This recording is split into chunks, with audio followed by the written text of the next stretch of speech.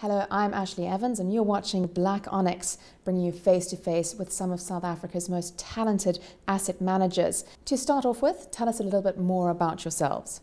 I'm an actuary by training. I spent 12 years of my working life at the Sanlam Group, working in Africa in mergers and acquisitions, doing transactions there. And about 3 years ago, I started GAIA Private Equity as an offshoot of the GAIA Group. I'm an engineer by training who spent my life in finance.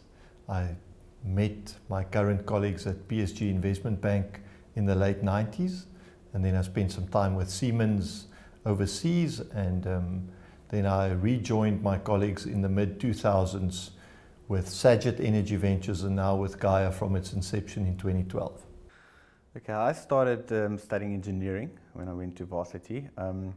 And as soon as I finished engineering, I knew that I didn't want to do it. So I then did my master's in engineering, but I actually diverged away from the engineering space to focus on financial maths. From that, I joined a private equity group here in Cape Town. I subsequently did my master's in corporate finance and then worked for them for a couple of years and decided to go and do my PhD. And it's there that one of the founder's sons was in my class, and he said to his father that they should come and interview me. And so they did, and I joined the GAIA early in 2016. And who is GAIA? GAIA is an infrastructure asset manager, and we typically invest investors' funds in various infrastructure assets in South Africa and the rest of Africa.